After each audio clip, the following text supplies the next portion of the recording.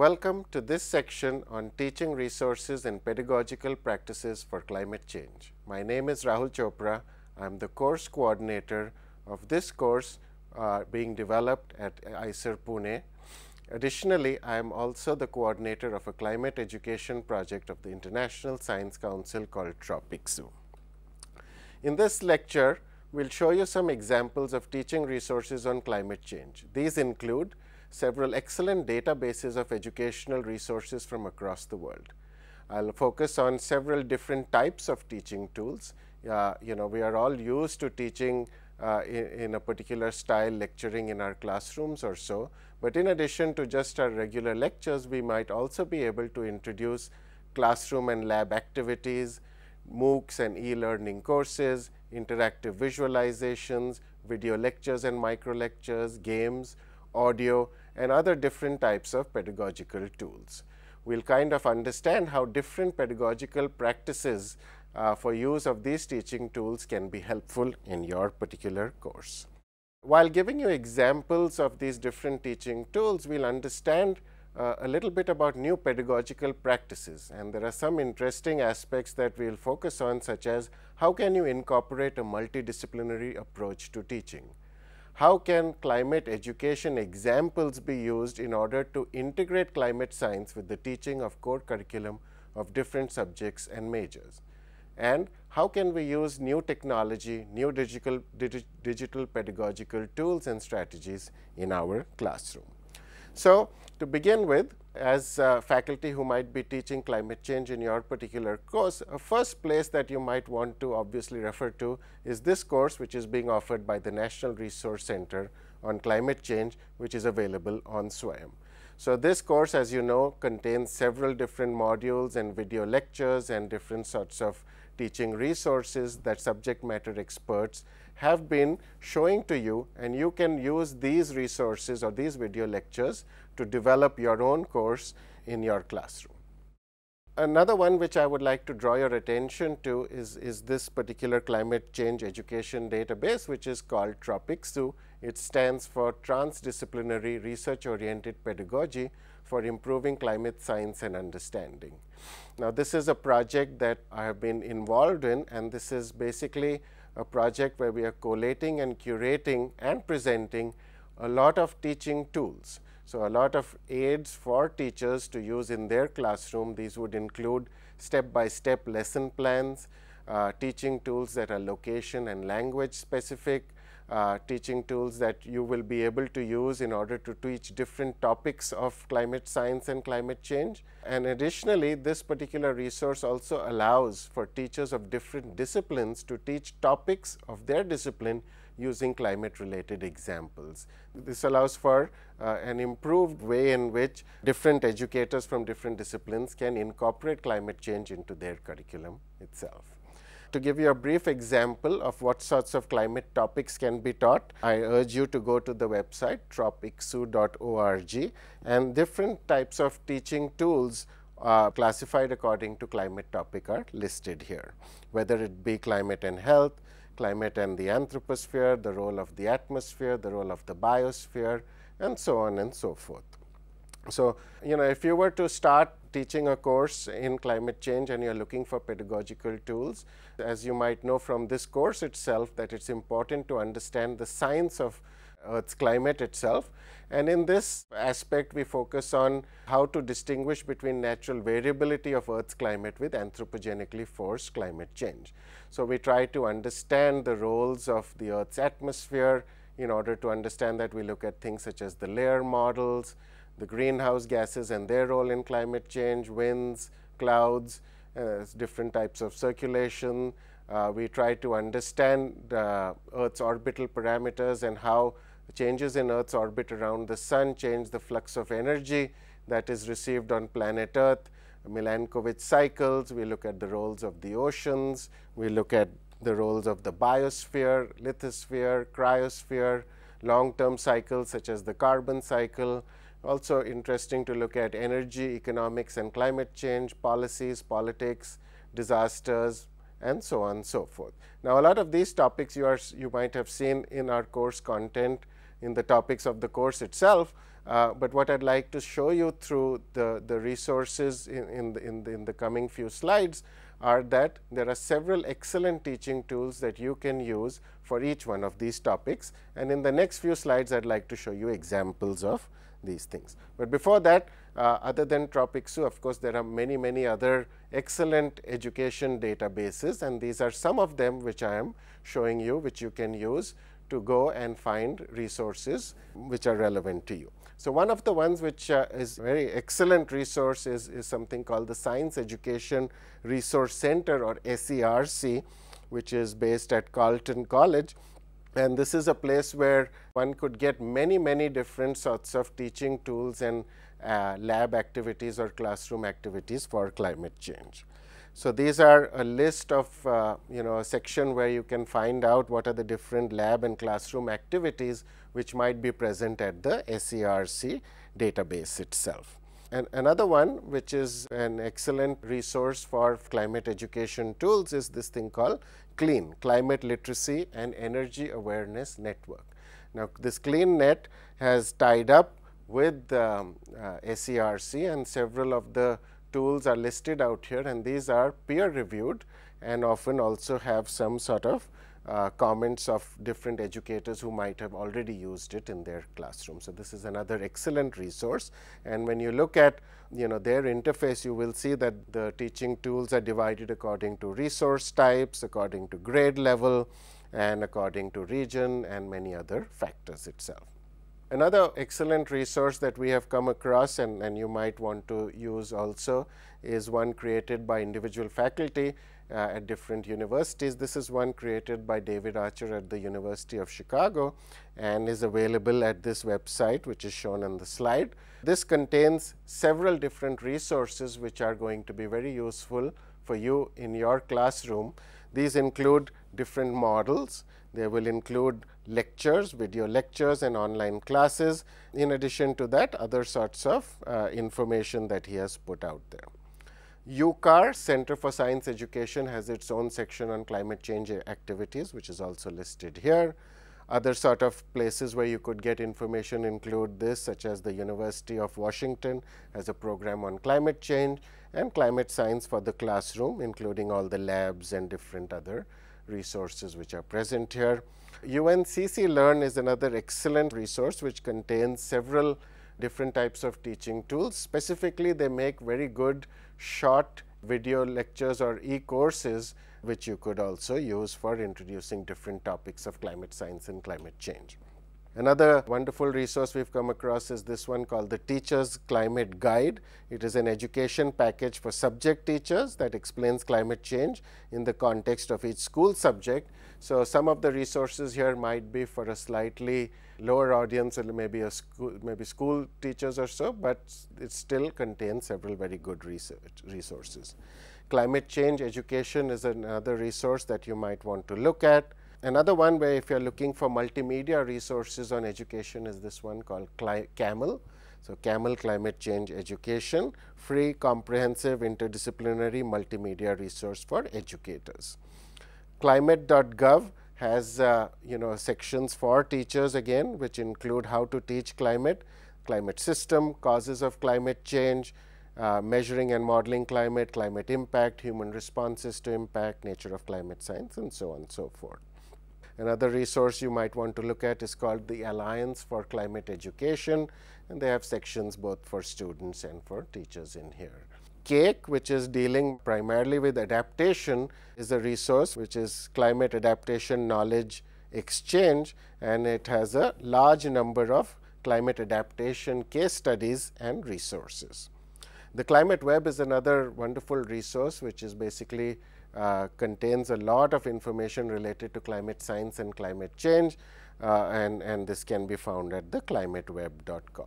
There are several other resources, educational databases, and you might be able to find all of these at the Tropicsou Educational Resource Database link, which is shown on the slide out here. Okay. Now, what I'd like to show you in the next few slides is different types of teaching tools. Now, we are very used to teaching in our classrooms in a typical lecture oriented fashion, and it's worth considering the fact that the ways in which information is now consumed by us, by our students, have changed. And if the ways in which we are consuming information has changed, it makes sense for us to now present our material to our students also in a new fashion. So, if lectures might not be the only way of teaching in our classroom, what are the other types of teaching tools that we could use in order to engage with our students more effectively? So, one of the teaching tools that we are all aware of and is gaining more and more popularity are MOOCs, or e-learning courses.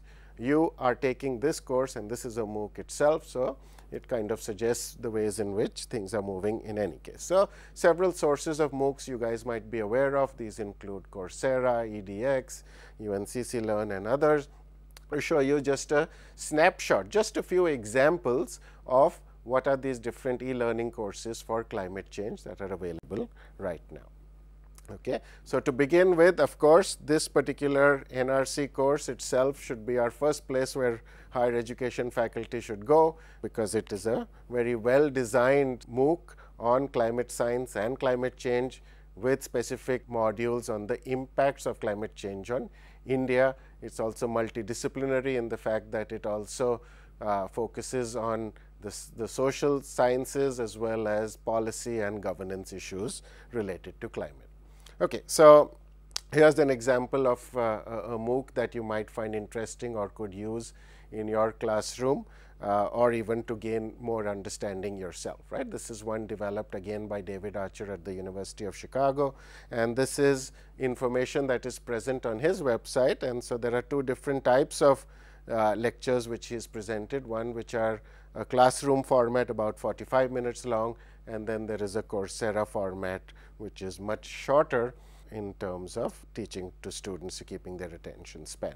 The UNCC e-learn MOOCs are very interesting. A lot of them are introductory and they tend to be a lot shorter than long courses. So, if you want to teach an introductory e-course on climate change, you might be able to use resources presented here. Now, for teachers who might be teaching the compulsory Introduction to Environmental Sciences course, there is a module on climate change that you have to teach. An introductory e-course on climate change that is shown out here might be a wonderful resource that you could use in order to teach that topic. There are some other aspects related to climate change, short MOOCs in their repository here. These include things like children and climate change.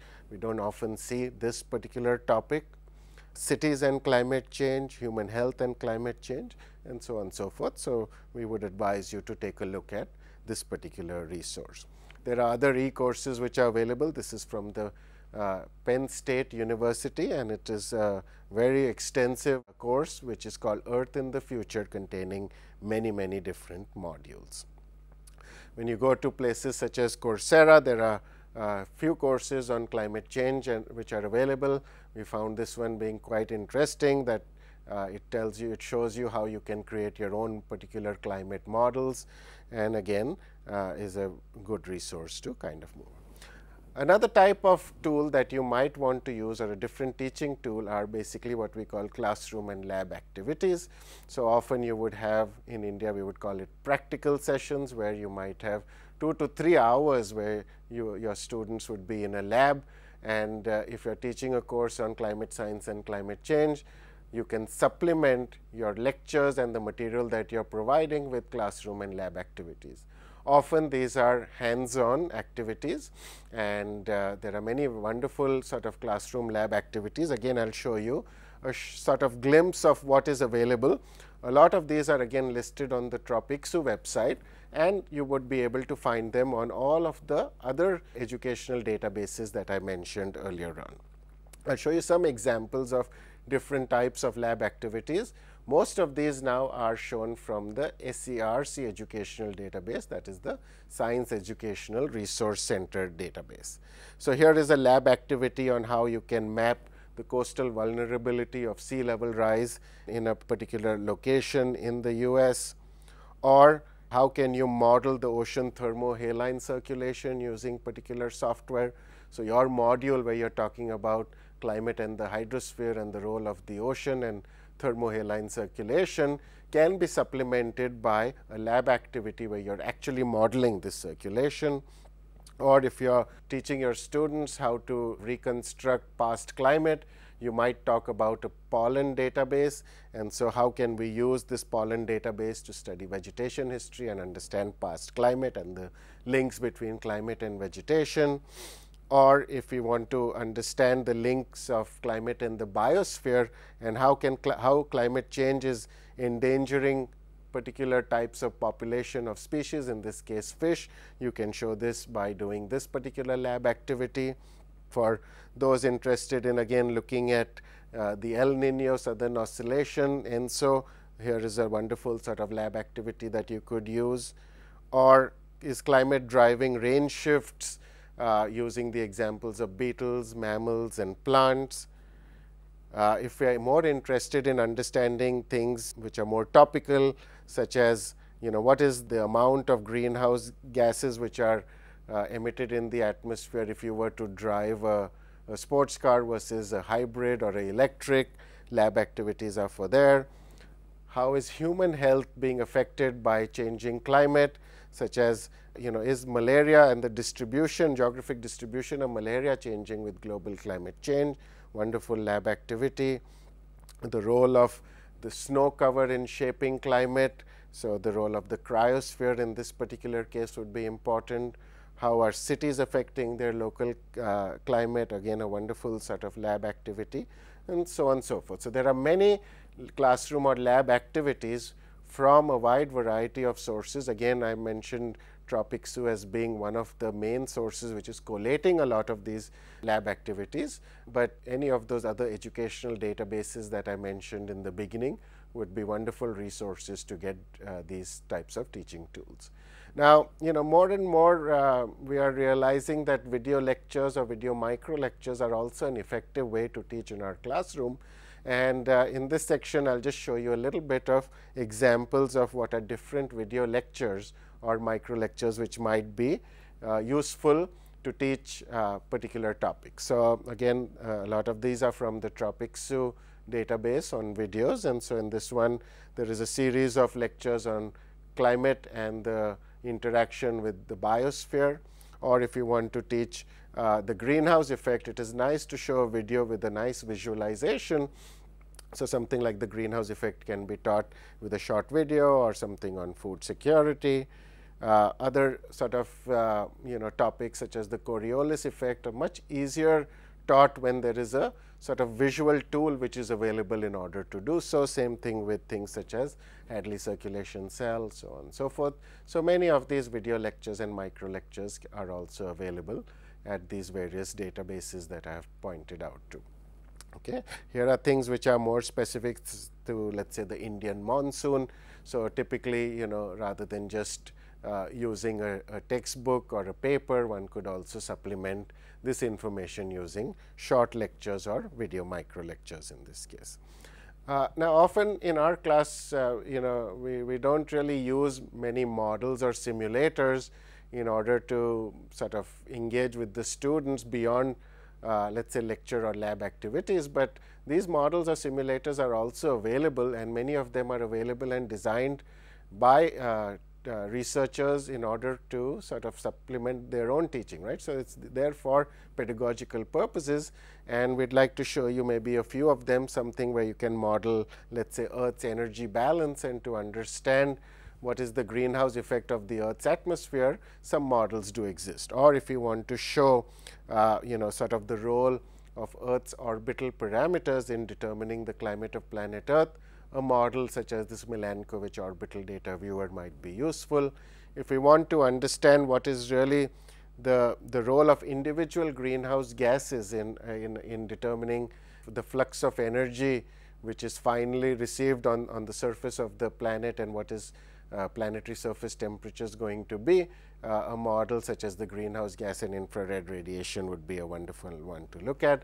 Again, David Archer's repository is a wonderful place to get all sorts of models, and there are more than 10 or 12 of these models listed here. They all include sort of information about how you can use these models and some sort of associated exercises with it. In addition to this, there are some other places where you could get models information. Here is an example of what we mean by a model or a simulator. This one is called the ISAM, Integrated Impacts of Climate Change, where one could change the various scenarios of the usage of energy, whether it is high business as usual or low or a ramp down by 2050, and you can sort of produce different outputs in the amount of CO2 in the atmosphere or the surface temperature. So, this would be an excellent way in which students can understand topics using these models and to actually engage with the material in a much more comprehensive fashion. We also present visualizations as a different type of teaching tool, and several of these are present in various databases, and these are of again a wide variety of topics can be covered: radiation balance, human migration using story maps, the greenhouse effect or black body radiation and planetary temperatures, and so on and so forth. Now, we do not often introduce any audio as a means of teaching in our classroom. However, we find that a lot of these topics of late which are topical in nature tend to come out as podcasts, and therefore, one could introduce a little bit of these in either a classroom or also have students sort of listen to these audio podcasts prior to coming to their classroom. And so, there are various audio tools which might be available. This could be things where students could listen to a discussion. This one is called Imagining Climate Change, where different writers and visual artists are conversing with one another about climate change, or it could be a little more scientific, such as how are glaciers responding to climate change, and so on and so forth. So, some other wonderful resources include something called the Climate Minute. Again, these are very short audio podcasts. The Yale Climate Connections database is another one where a lot of audio is basically sort of collated and produced or so. A new type of pedagogical tool that we think would be very interesting for you all to engage your students with are video games, and we found and collated and curated a few of these. So, some things such as the ones here where you can understand climate vulnerabilities, building climate resilience would be wonderful to be able to understand mitigation and adaptation, or even whether we can look at games where students make decisions and policies to improve resilience of a city in the face of climate change, or they assume decision making roles to help their cities in terms of adaptation and stuff like that. A wonderful game which is shown out here is something called Build Your Own Earth, where you can build a planet Earth with different factors about how the atmosphere might be like, or what its distance might be from the sun, and so on and so forth, and you can examine what the climate effects would be of that particular planet. You can look at planet Earth at some point in the past. You can look at what planet Earth is like today and make all these comparisons. So, a wonderful way to engage with students also. Another one which we like very much is this called Climate Change and Human Health, which is basically talking about what is the impact of climate change on health and what are the various policies, actions that could be developed for preventing the spread of various disease, etc. So, in this section now what I would like to do is show you some examples of different teaching tools which are mapped to various topics of climate science and climate change. So, if you are a teacher and you are interested in understanding things such as the role of the atmosphere in determining planet Earth's climate, what might be the tools or teaching tools that you could use. So, here a lot of these are again classified on the Tropixu website, and we urge you to actually go to this particular resource in order to understand or to look at a lot of these resources. Of course, you can go to a number of these other databases which are also potentially categorizing teaching tools according to climate topic. So, if you are interested in teaching more about climate and the atmosphere, and you want to just introduce how does atmospheric warming work, you might want to use a reading which is shown on the left side of this particular screen. If you want to learn about heat energy transfer in Earth system, planetary energy balance, we could use a model simulator which is shown here. or if we want to understand the role of particular greenhouse gases, which is the most potent greenhouse gas in our atmosphere, how much would it absorb energy in the atmosphere, we can use models such as this, but all under the climate and atmosphere sort of category. Or if we want to visualize what is the greenhouse effect of the atmosphere, the infrared spectrum of greenhouse gases. So, all these tools are listed according to climate and the atmosphere or so. If you are interested in looking at what might be the tools available if you are looking to teach climate and the biosphere, you could look at tools such as a series of video lectures, or a classroom or a lab activity where squirrel species distribution is changing due to changing climate. You might want to focus instead on a classroom or a lab activity which shows the link between climate change and phenology in plants, such as the flowering of that, and so on and so forth. Or you might want to introduce a short little article about how are birds at risk of extinction due to climate change. If you have more time and want to explore this in greater detail, your students can potentially make a model to explore things such as the Gaia hypothesis, or a guided lecture and a discussion to understand sort of animal migration. So, if you are looking to teach topics such as climate and the cryosphere, again there are a wide variety of tools that you could use. The first one listed out here is classroom lab activity, where you can reconstruct past climate using isotopic composition data from ice cores. This particular activity takes real data from the Vostok ice core and plots the past temperature using hydrogen isotopic data as well as oxygen isotope data. Or you might want to do a classroom lab activity where we can look at the Arctic sea ice over time. You can also introduce your students to things such as a mobile app which lists all the glaciers of the world and information about them. Or you could use an interactive visualization to show the shrinkage and growing of a glacier as a result of changes in climate and so on and so forth. For climate and the hydrosphere, again, what are the teaching modules that are available? Vast variety of them, starting with climate change and water systems, resulting effects on human society. We could even introduce the idea of how ocean chemistry might be changing due to increased CO2 in the atmosphere and then being taken up by the oceans. How is this affecting or making the oceans acidic and affecting things such as the growth of oysters?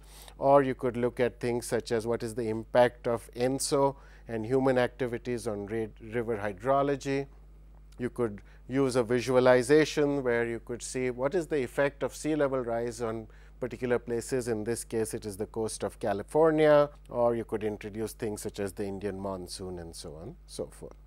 If you are interested in teaching something such as the long-term cycle, which is typically, we'd focus on the carbon cycle in this particular case in our course, you could use a model or a simulator which is telling us about the geologic carbon cycle and its role in stabilizing Earth's climate, or what is the impact of human activities on natural carbon cycle, and so on and so forth. In terms of Earth's orbital parameters, again you can reconstruct past climate using your ice core data and show all the variations which are taking place over very long time scales, tens of thousands of years and hundreds of thousands of years, are primarily related to changes in Earth's orbital parameters. We could supplement this information using another sort of model simulator, which is the Milankovitch orbital data viewer. So, these are ways in which you could introduce all these novel types of tools in order to teach particular topics of your climate change and climate science course. If disasters and hazards is something you are interested in teaching in your particular course, we can look and see, is there a particular trend in the hurricane intensity, and could that be linked to changing climate? If we want to understand things like what is the vulnerability of particular coastal locations to sea level rise, we could use that. Now, if you want to introduce aspects of energy, economics and climate change, there are a wide variety of resources available here too, whether it is teaching about global warming as a tragedy of the commons, and this might be useful for even people in economics to teach, or the economics and global climate change, whether you want to maybe use a model or a simulator to understand the relationship between climate change, economics, and society. If you're interested in understanding about energy usage and especially about the economics of oil, we could sort of use a model or simulator like this. If you want to talk about what is the cost benefit analysis of carbon emission abatement, lab activities like this exist. So, there are several wonderful teaching resources for this. Climate and health would be another topic which students would find very engaging, and the various types of tools that you could use for your students could be introducing the topic either through a video or a full teaching module on climate change, the environment, and human health, or is the link between the geographic distribution of malaria and increased temperature caused due to climate change. Whether we want to talk about psychology and global climate change, or using a game where you could play and understand climate change and human health. These are also resources available for you. For policies, politics, and governance, this topic could be supplemented using pedagogical tools such as the games or a podcast and so on, so forth. Okay, in this next section, what we'd like to do is introduce to you how topics in different disciplines can be taught using climate related examples.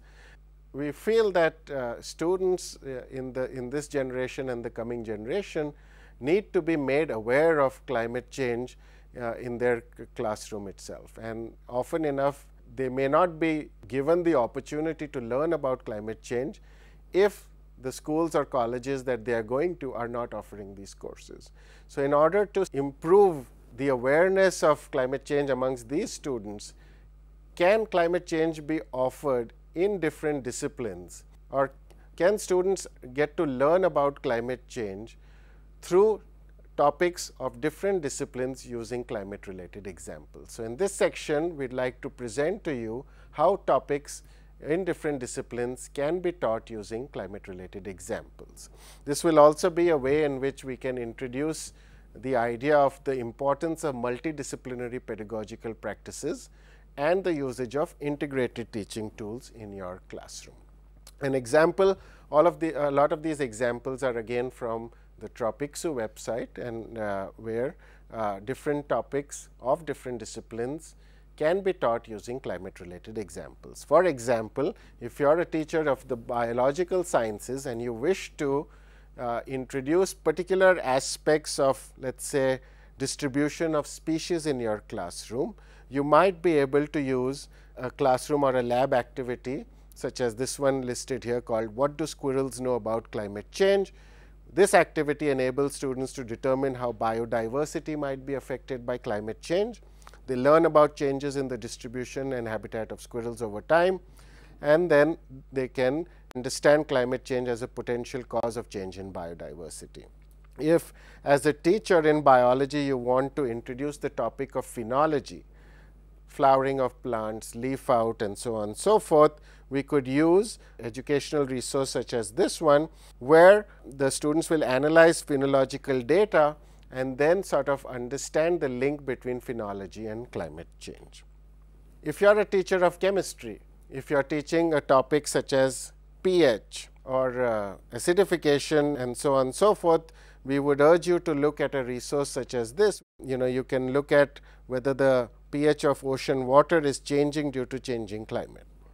If you want to teach about the molecular structure of compounds, in this case you could use the example of carbon compounds CO2 and methane and so on and so forth, and introduce sort of a topic where the effect of electromagnetic radiation on these molecules and therefore the role of greenhouse gases in climate change can be explained better, or so on.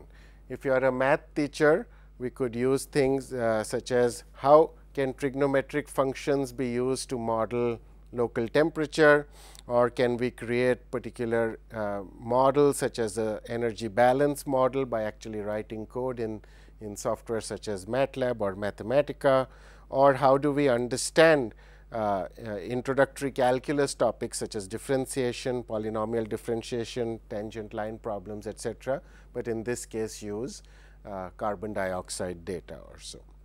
For teachers teaching statistics, you could use a lab activity such as the one shown here, where you could understand trends in hurricane intensity by using examples such as the intensity of hurricanes over the last few decades. So, as a teacher, you could teach topics such as data analysis, linear slope, confidence intervals, student t distribution, so on and so forth. For economics, concepts such as the tragedy of the commons could be used by using global warming examples, or full modules on what are the economics of climate change itself.